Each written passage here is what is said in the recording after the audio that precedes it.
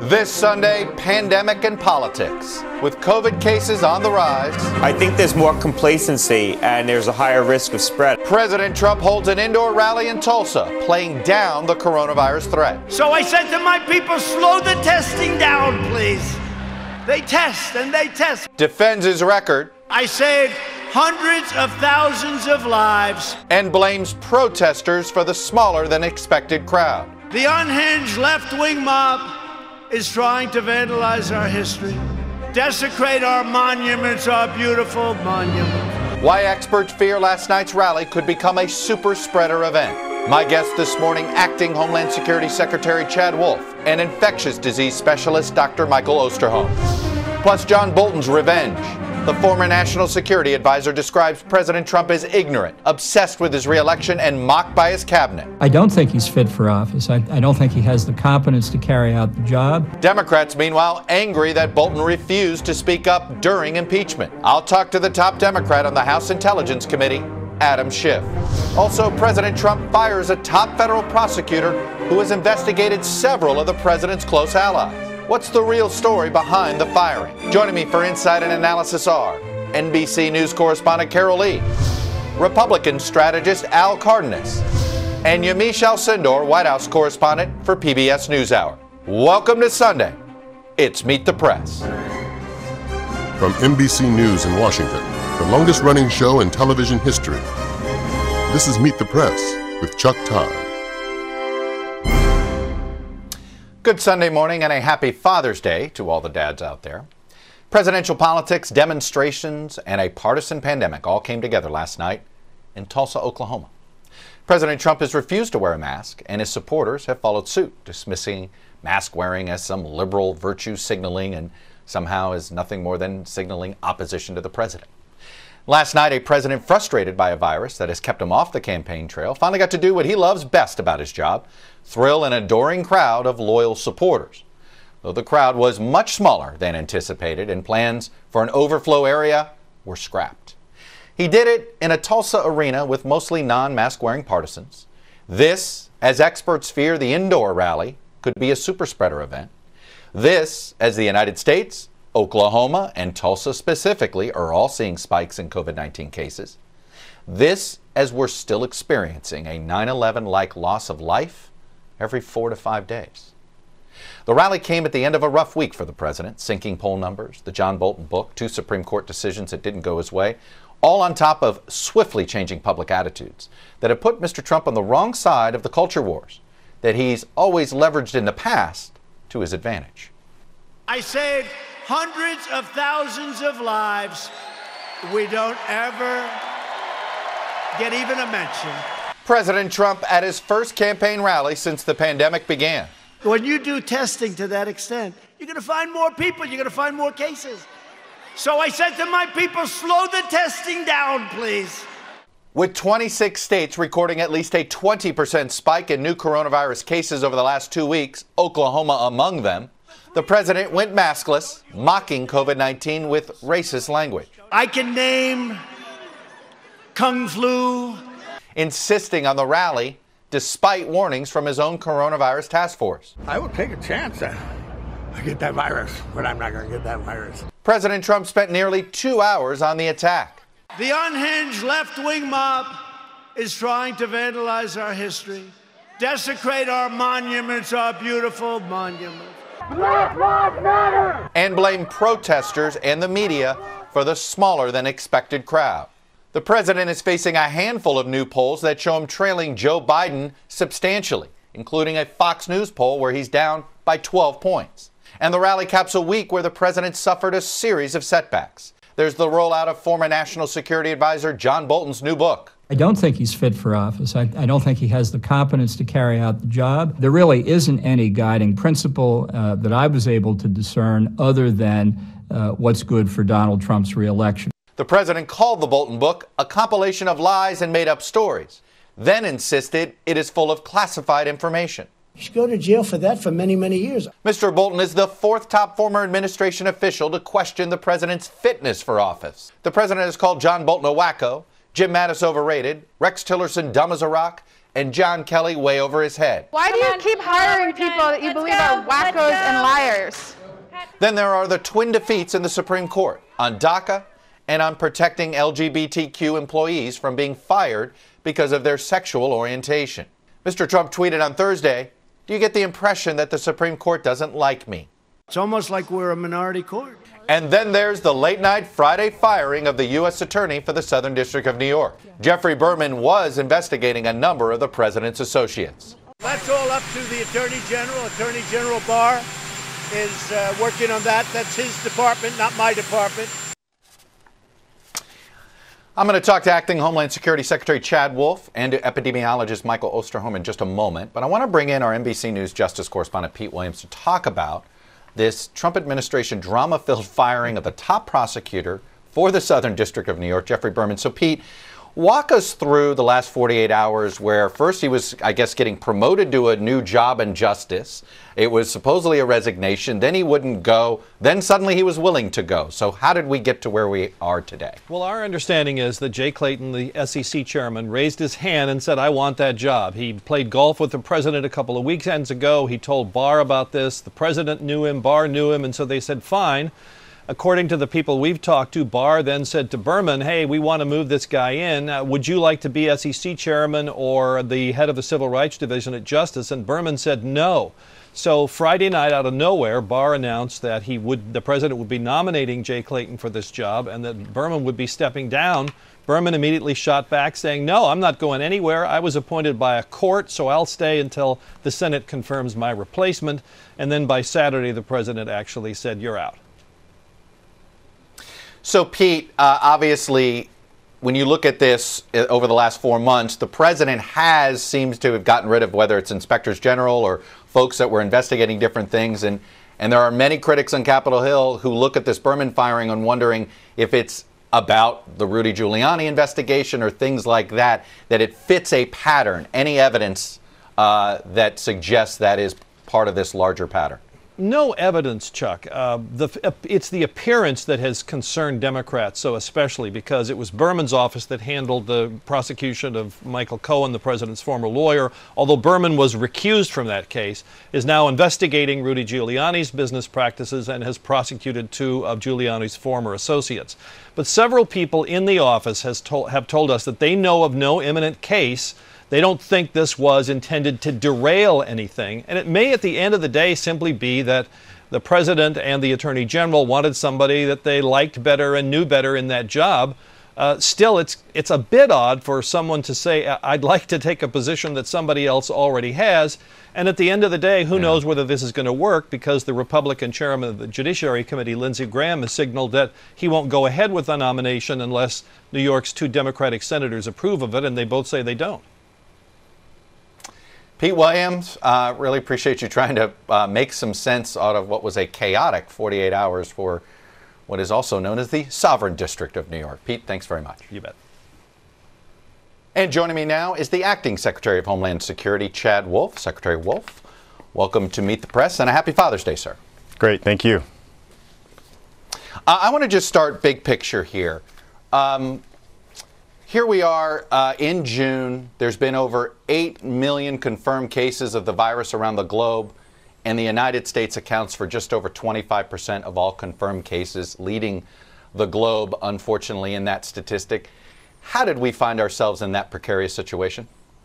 Well, I think what we saw early on in January and February is a virus that came to the U.S. We saw China not being very clear, not being upfront about what they were seeing early on. We took a number of dramatic steps, the president did, in limiting the spread or the seeding of that virus here in the U.S. And what we've seen since then is a White House coronavirus task force working day and night to make sure that we have the resources, the testing, the PPE, as well as the guidance to state and local, to governors, to make sure that we can open up this economy in a safe and reasonable way. And I think that's what we're seeing. We're seeing a number of states throughout the country in different phases, from phase 1 to phase 3, trying to get this economy, trying to get the country back up and running, and we're doing a great job at that. Why do you, is this what is considered a good job at this point? I mean, I say this, other countries in Europe have been able to flatten their curves, and we have not. If anything, we're on the rise. And I know We're doing more testing, but I want to show you these statistics right now, very troubling in the South. Just 3 states to show you here where, yes, testing is up 30 to 40%, but the positive case percentage is up in Florida 88%, in Texas 77%, in Oklahoma 94%. We're in the midst of a spike. Is there anything we could be doing now to basically bend this curve that we're not doing? Well, again, the coronavirus task force has put out that guidance, has put out, CDC has put out a number of things that states can continue to do in their various phases. And I think we're seeing that from social distancing to, again, the face coverings and everything in between. And I think it's important when you talk about testing, we've tested over 25 million folks. We tested more than any other country. And we're logically going to see a number of cases positive over what we see in other countries. So I think it's important to keep that in mind. But again, we're supporting, this is a state-led reopening. We're supporting that through our medical professionals at HHS and CDC, making sure that our state and local officials have all the resources and all the knowledge that they need to open up in a safe manner. It looks as if, though, that what you guys have put out, the guidelines that you've put out, the guidelines the CDC's put out, I mean, even the president and his campaign aren't following these guidelines, holding an indoor rally. And so is it a surprise that the public is not following these guidelines as well as they should, given that the example from the top is not wearing a mask, holding an indoor rally against the recommendation of various public health officials, including people on the task force? Well, I think I disagree with the premise of that question. I think what we saw, particularly in Tulsa, when you talk about the president's rally, is a state in a phase 3 reopening. And so activities like this are allowed. And again, when you talk about face masks or face coverings, hand sanitizer, you do temperature checks at such an event, these are all things that are in those guidelines, that are in that guidance that we talk about. So I think it's important. It's also a personal choice that people are making on the face coverings and where you are within that phase. So again, it's very specific to individual states. We'll continue to provide that resource and guidance, making sure that governors have all the information that they need to make those decisions locally. It's been a couple of months since we've had a coronavirus task force public press briefing. The lack of constant public reminders of wearing face masks and social distancing, we're not seeing that right now. Any reason? No, there's no reason. Look, the coronavirus task force continues to meet. I know the press would like everyday press conferences, but the guidance is still out there. We're still holding calls with governors weekly. The vice president is as part of the lead of that task force. So there's a lot of messaging that continues to go on, both individually to states and to governors, but also to the American people. So American people know about the social distancing. They know about the face coverings, and we'll continue to push that message. Are you concerned that we're now in an endemic? Basically, we're just, this virus, we're going to live with it. We're not going to be able to get our daily caseload below 20,000, which we've yet to be able to do, I think? Well, what we know is we have a lot of individuals continuing to work hard at therapeutics and vaccines, and so that's really the end goal. We have HHS and their medical professionals at CDC, the NIH, and others really looking for those therapeutics and vaccines. And I think as we look towards the fall and the end of the calendar year, that's where we hope to be. We'll continue to push that while we also continue to do that social distancing, the face coverings, and some of the everyday practices that we encourage all Americans to do. ICE, which is under your, obviously under DHS, has an estimated 24,000 people right now detained. How are you handling the virus among those detained? And are you deporting people who test positive, or are you waiting until they test negative before you deport them? Right. So as you indicated, ICE holds a number of individuals waiting for that deportation. So we've taken a number of steps. We've had CDC look at those facilities. We are adhering to CDC guidelines. In almost all of our facilities, we have reduced the intake down to about 70% so that we can social distance in many places. We have voluntarily released about 900 individuals that are in vulnerable populations or have underlying health conditions.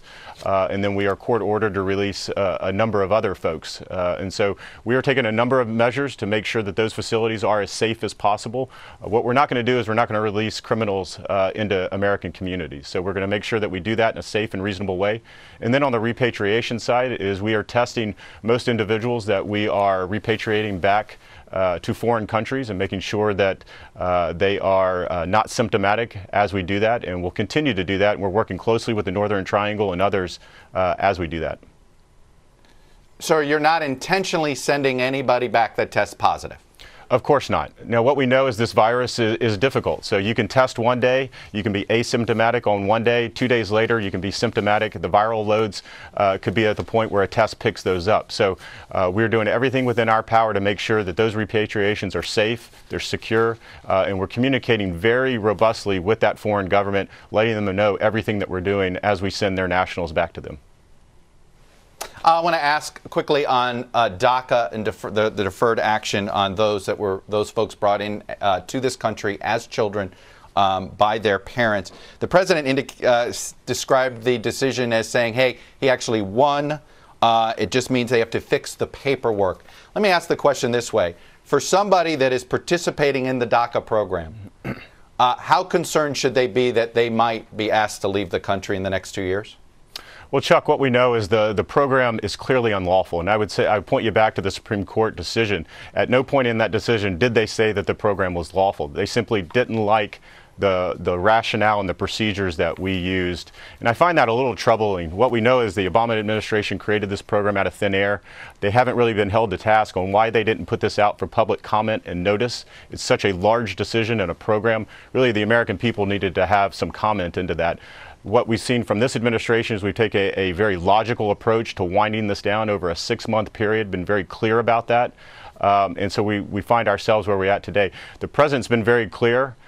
We need to find a solution for this population, and we'll continue to look at that. We'll continue to look at the opinion that the court produced this week, making sure that we adhere to that. But we are going to end an unlawful program. As the Acting Secretary of Homeland Security, I don't have the luxury to ignore the law. The program's unlawful. We need to solve it. The president's begging Congress, has been for the last 2.5 years, to solve this problem. We're willing to sit down at the table and negotiate with them.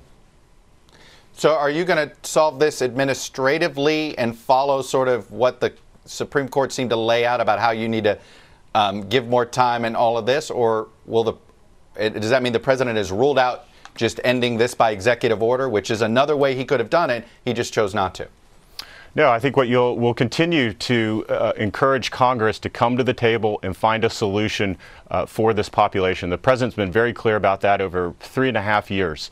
But at the same time, he's also directed the Department of Homeland Security to look at that opinion, look at the rationale, and look what the court has asked us to do. And that's what we're doing today. I'm not going to get ahead in front of the president. He's going to make that decision at the right time, but the department will be ready to make that call. All right. Acting Secretary Chad Wolf of the Department of Homeland Security, I appreciate you coming on, sharing the administration's view. Great. And again, thank you. Happy Father's Day. Thank you. President Trump's Tulsa rally came one day after the United States recorded the most new cases of COVID-19 since May 3rd. And at a point when, according to Johns Hopkins University, the U.S. is doing a far worse job of controlling this pandemic than the European Union is doing, basically similar size, if you will. Look at that graph. Joining me now is infectious disease expert Michael Osterholm from the University of Minnesota.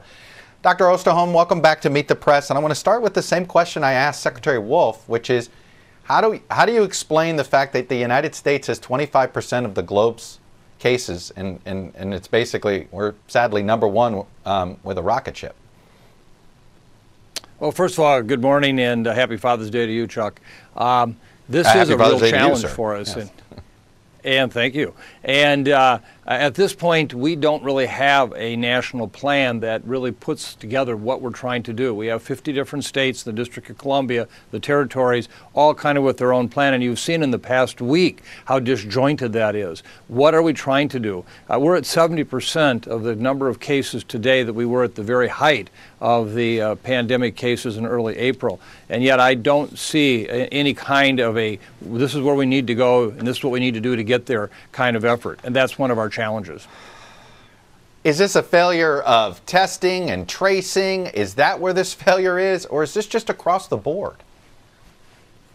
Well, we have to understand that, as I've said to you on multiple occasions, we're not driving this tiger, we're riding it. And while other areas have done much better around the world in stopping it after a very difficult period of time with it, we haven't done that. And part of that is the fact that we just have not really, I think, gotten the message across to the public yet that this is a very serious issue, that we can't shut down our economy, but we just can't suddenly say we're done with it. This virus is operating on its own time, under its own rules, not anything we impose on it. And we're now trying to act like somehow we can policy-wise impose our will on this virus, and that's what's happening. Other countries have been much more aware of the fact that the virus is going to do what it's going to do, and so you have to basically stay locked down. You have to limit transmission in areas that we're not doing. And that's what I think you're seeing right now is this increases in a number of states because everybody's back to a pre-pandemic mindset.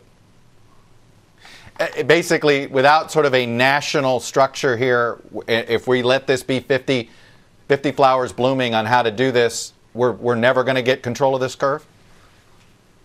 Well, we do have to allow for local decisions, meaning that, in some cases it's going to be different in rural America in one area versus urban America in another area. But at the same time, what is our goal? To hear the fact that we don't want to do testing is wrong.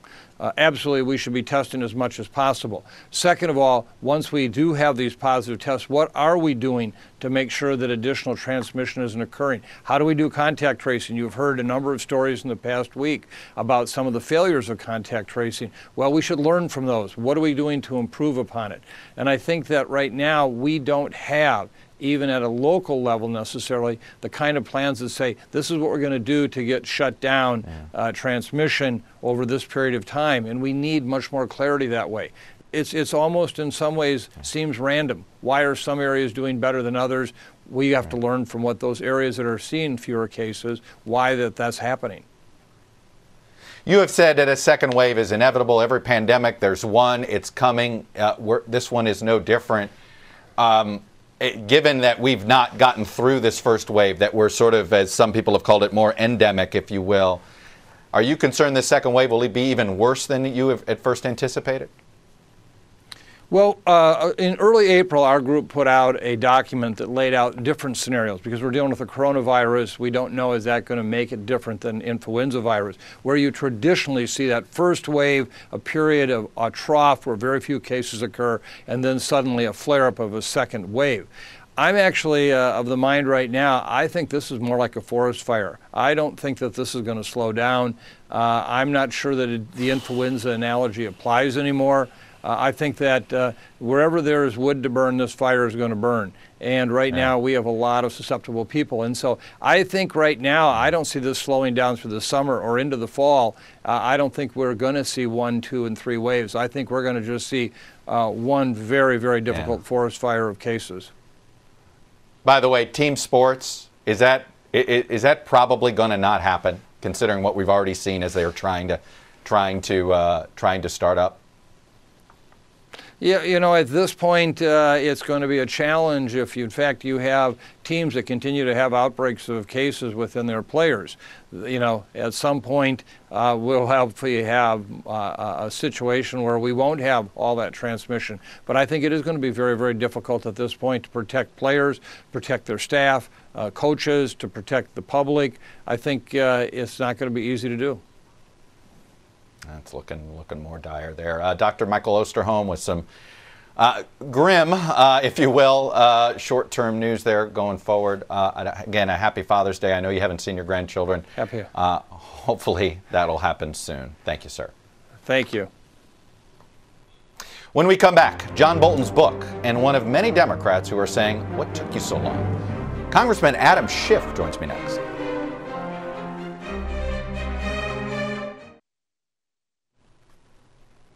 Welcome back. John Bolton has pulled off a trick that few others have accomplished in partisan Washington, maybe Jim Comey being the other one. Bolton has managed to unite Republicans and Democrats against him. Republicans are angry over what Bolton says about President Trump in his new book.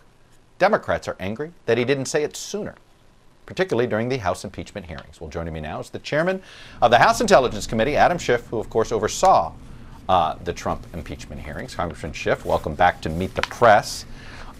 I want to start, first of all, happy Father's Day to you and to my dad. Thank you. Yeah, excellent. Let me start with what we saw over the last 48 hours with the Southern District of New York. Pete Williams is reporting that that they know of no motivation having to do with some other case, that this was simply the president wanting to do a favor for a golfing buddy who's currently at the SEC. You accept that explanation? I can't accept that explanation given the pattern and practice of both the president in seeking to use the justice system to reward friends, punish enemies, protect people he likes, and Bill Barr's willingness to carry that water for the president.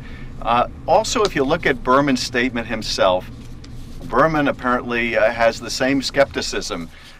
There's a reason why he included that passage in his statement when he was saying, "I'm not stepping down," that he wanted to ensure that these investigations continued, or words along those lines. So Berman clearly had a concern about why he was being pushed out.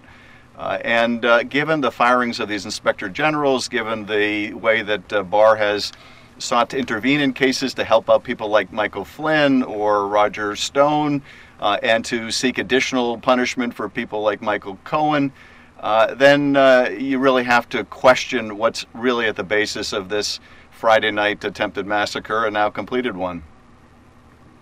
Do you want to see, should we expect to see Mr. Berman in front of Congress in the next week or two? I certainly hope that he will come and testify before Congress, and I know Chairman Nadler intends to investigate this, and he should.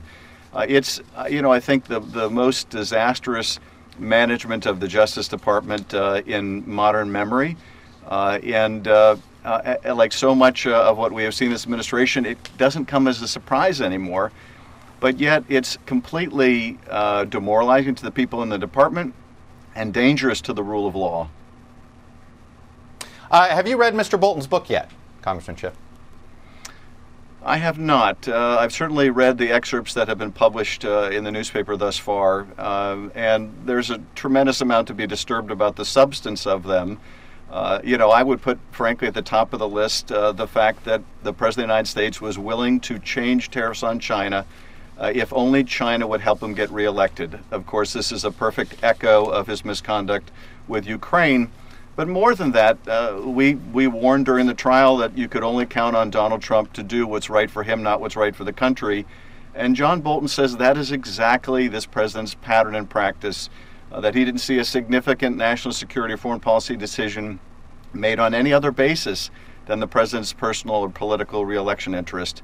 And of course, that's a tragic and dangerous situation for the whole country when a president has that kind of myopic focus on what's right for him and is willing to sacrifice the national interest.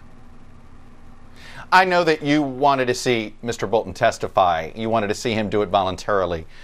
You also, I remember you and I had a conversation before the impeachment trial began about the issue of Bolton and about why the House chose not to force the situation, because you thought it was better done in the Senate. Do you regret that decision now? Should you have fought harder to get Bolton to testify before you voted on the articles? No, I think indeed our decision has been vindicated by the fact that we are still in court now over a year later trying to get McGahn to testify. Bolton said he would sue us if we subpoenaed him. We would still be trying to get John Bolton's testimony today. And given that the president was trying to cheat in the upcoming election, we couldn't afford to wait another year to get John Bolton to testify. But more than that, I think what we did is ratified by what we're hearing from the senators. We made the case when we were urging his testimony in the Senate that the senators would one day have to explain why they didn't want to hear from him when they had the opportunity. Well, they have now explained. Those that haven't run away from the camera have explained Trump is guilty. They found him guilty. The House proved him guilty. But they weren't prepared to do anything about it. And so we had the evidence to prove it. We did prove it. But nonetheless, what John Bolton has demonstrated, and I think to the length and degree that he indicts Donald Trump, he also indicts himself for cowardice and for greed. Because there were people who did come forward, people like Colonel Vindman and Fiona Hill, who risked their careers, and he lacked that basic courage and patriotism. It was only the greed that made him come forward in this book. Because remember, Chuck, what his lawyer was saying at the time was that Bolton might damage the presidency or he might violate his own oath, and that's why he needed to go to court. But apparently those things have given way to a book deal. There is some damning allegations involving China, which you brought up, but there's also things in there involving Turkey, involving Saudi Arabia. These are a lot of things that are in the purview of the House Intelligence Committee.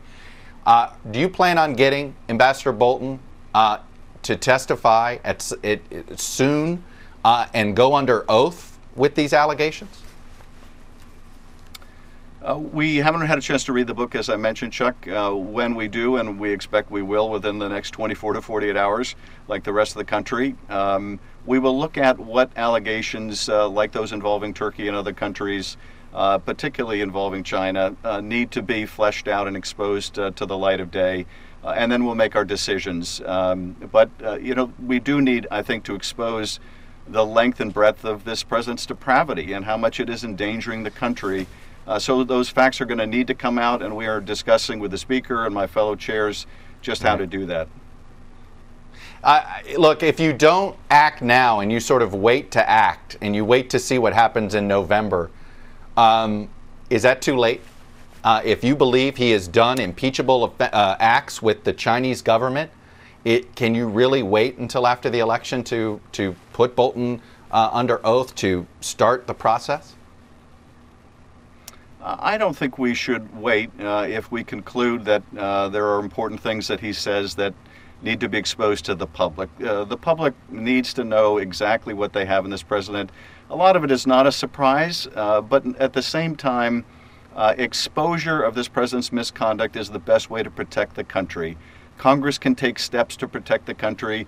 Look, those comments that the president made when only the interpreter and President Xi were in the room, blessing the concentration camps of the Uyghurs, it's exactly why we want to know what he said to Putin when he's alone in the room with Putin, because he's dealing away our national security. He's dealing away the values of this country in secret in order to help himself.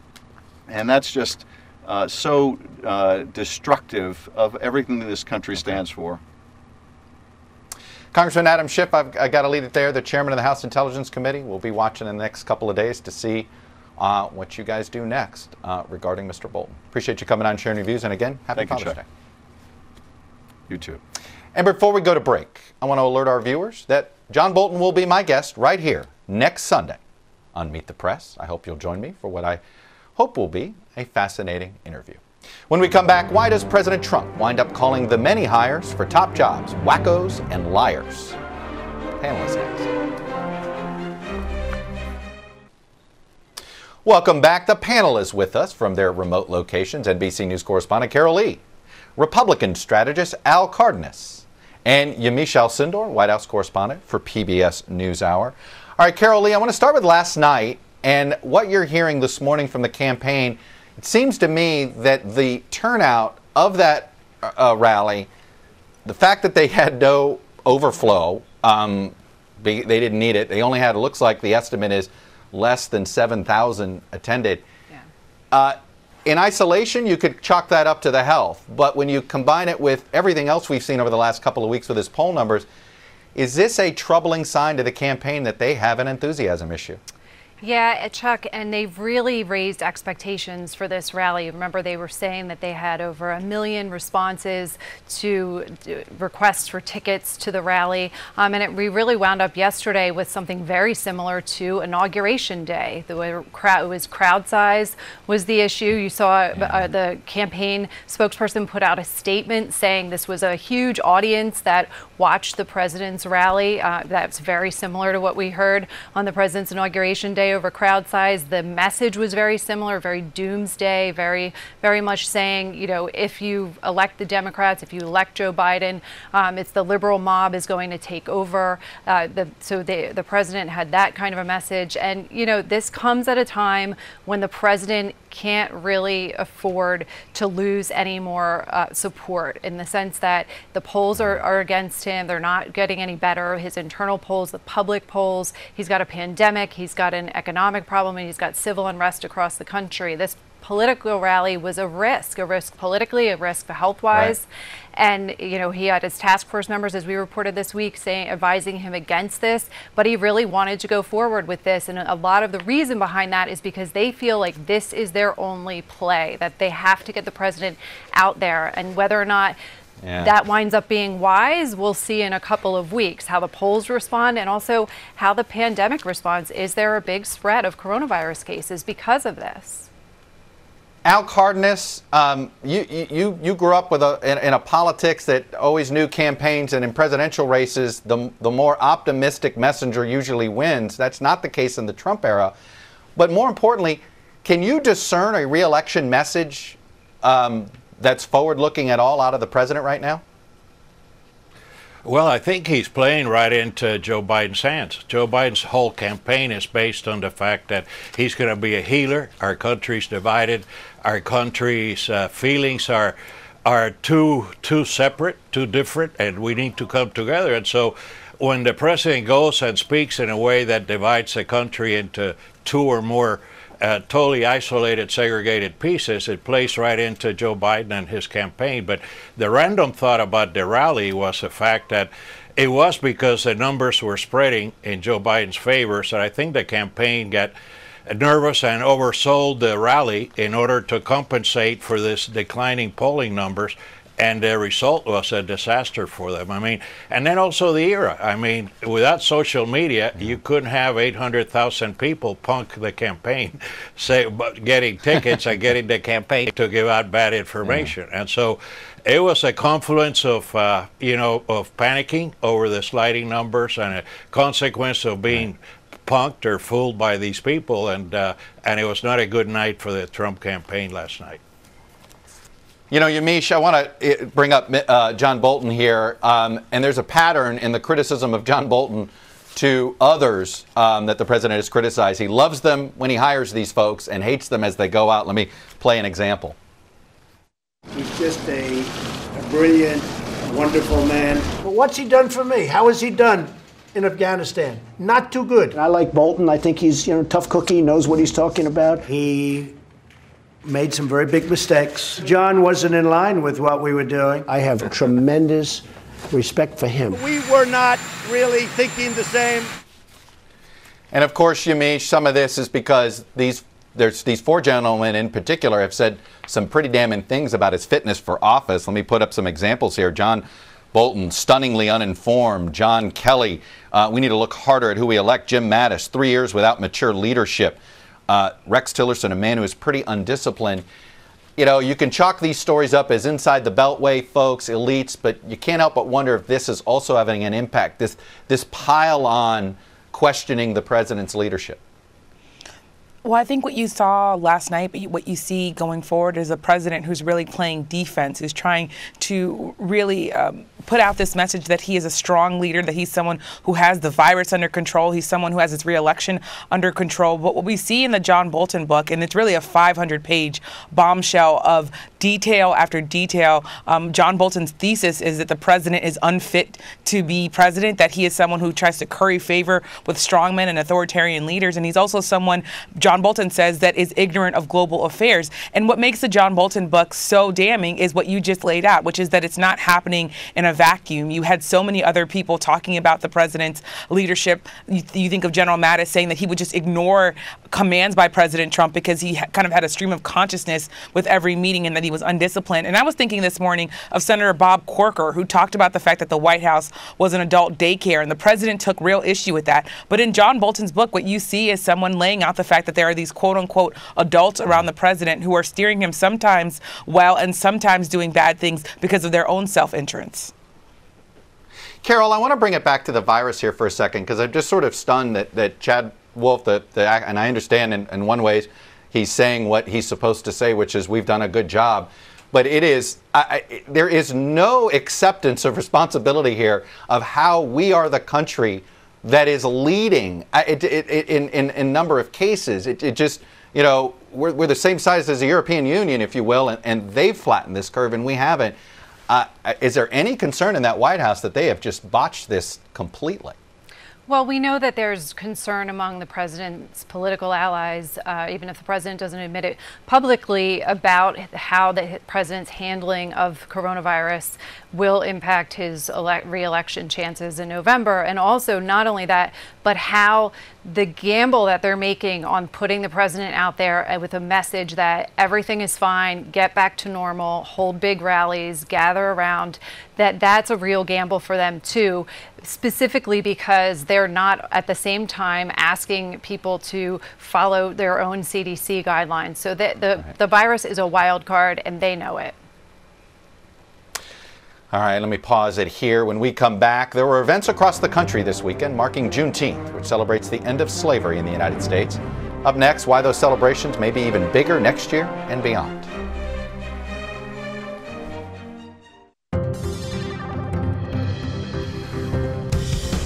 Welcome back, Data Download Time. For many Americans, June 19th, Juneteenth, has long held a special meaning. But for others, especially many white Americans, this was the year it was suddenly recognized everywhere. Even so, momentum to recognize the holiday has actually been building for quite some time. First, let's talk about what it is. Juneteenth commemorates June 19, 1865. It is the day that Union troops arrived in Galveston, Texas to announce the Civil War was over, the news hadn't reached Galveston yet, and to inform people that the Emancipation Proclamation had freed all enslaved people nationwide.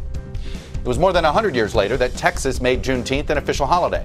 And since then, 46 other states and the District of Columbia have joined Texas and done the same, with most states doing so since the year 2000. The only exceptions are North and South Dakota and Hawaii. In the last few years, we've seen resolutions recognizing the holiday pass Congress numerous times, and there's now talk of bills in both chambers to make it a federal holiday. And as we have seen with other recent cultural shifts, corporations are ahead of the policymakers. Just look at this wide array of household brands that offered their employees a paid holiday on Juneteenth this year. 47 states, congressional resolutions, big moves in the private sector. Add it all up, and we could very well see the entire country recognize what African Americans have known for a long time, that Juneteenth celebrates freedom for everyone and is worthy of a national holiday. When we come back, did President Trump just lose a big campaign weapon he was counting on? Stick around.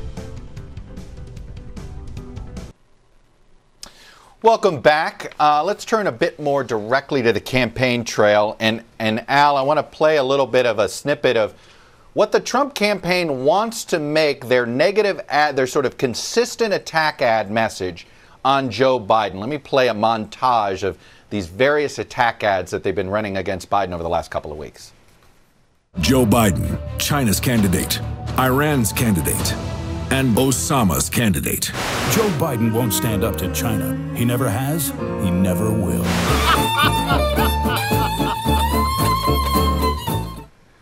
China, China, China, Al. They want to make it about China, but here's what John Bolton wrote about one specific meeting between Trump and Xi. He then stunningly turned the conversation to the coming U.S. presidential election, alluding to China's economic capability to affect the ongoing campaigns, pleading with Xi to ensure he'd win. He stressed the importance of farmers and increased Chinese purchases of soybeans and wheat in the electoral outcome. I would print Trump's exact words, but the government's pre-publication review process has decided otherwise. Vanity Fair got a hold of unredacted notes during the lawsuit, and it said, make sure I win. Al, how much does this sort of undercut what the campaign thought would be an effective message against Biden? Well, first, I've known John Bolton for almost 4 decades and know him well, not just casually. And I believe John Bolton. He may have many faults, but he's a truth teller. And so I take anything he says about China and the presidency as alarming. Look, China right now is kind of trumping, pardon the pun, on Hong Kong. They're invading the border with India. Relations with China are horrible. The information about China's intelligence breaches are also quite alarming. And so I don't know that it's a good idea to harp on China, but I do know they expect Joe Biden to do so. And so this is a way to neutralize Biden's campaign and taking on Trump regarding China and his record on China. I call it a way to try to get even on China. I don't see a plus one way or the other with the ads. Well, and in this case, you know that in the Democrats are also going to try to make hay of China.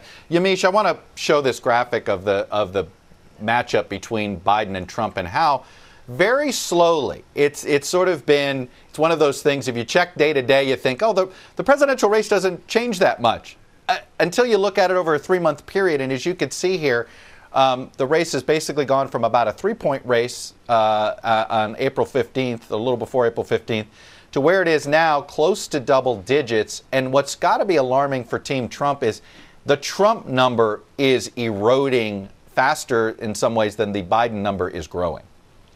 I think that's why you see the president feeling like he had to go out on the campaign trail to try to reinvigorate his base, to try to get those numbers higher up. The president will say that he's not overly concerned about poll numbers. And as we saw in 2016, there's a lot of signs and a lot of people saying, like, don't think about these numbers too much. That said, the spread is growing, and it's pretty clear that Joe Biden, by staying at home mostly and by making very select visits to places, that he has a strategy that's working for him. I should say I was just talking to the Biden campaign this morning, and they told me that they're rushing to make an ad out of President Trump saying that he was going to be slowing down coronavirus testing. The White House says he was joking, but he said that at a rally. So what Joe Biden's campaign is feeling like is if we kind of sit back and let President Trump do things like not mention George Floyd's name in the middle of a 90-minute speech, was first on the campaign trail, that if he keeps doing stuff like that, we can just point to President Trump and not overthink or really have the gas that we know Joe Biden at times has made.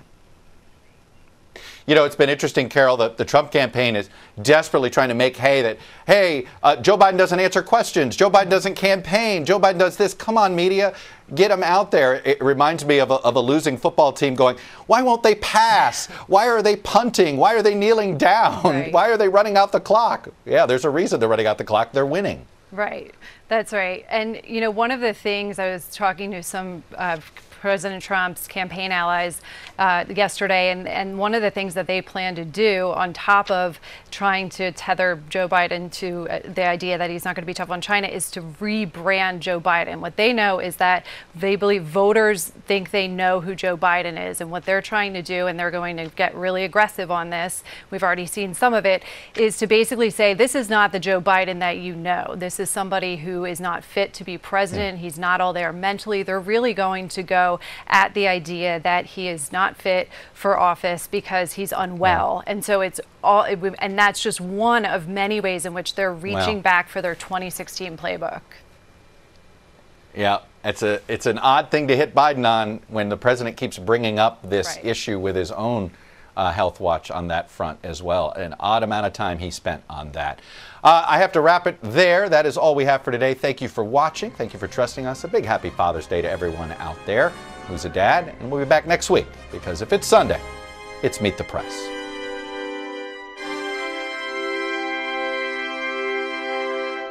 More Americans watch NBC News than any other news organization in the world.